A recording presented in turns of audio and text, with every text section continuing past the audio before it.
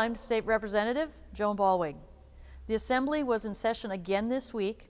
We had 2 full days and passed the most comprehensive mental health reform package in state history on Tuesday. Thursday's calendar included several bills relating to Wisconsin elections. I authored 2 bills, Assembly Bill 91 and 418.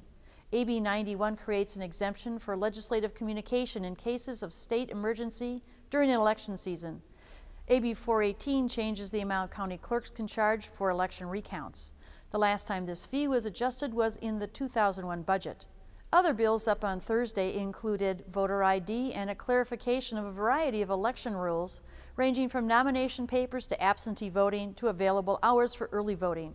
We're hopeful the Senate will take up these election bills and others come January. Thanks for watching and have a great Wisconsin week. Boom.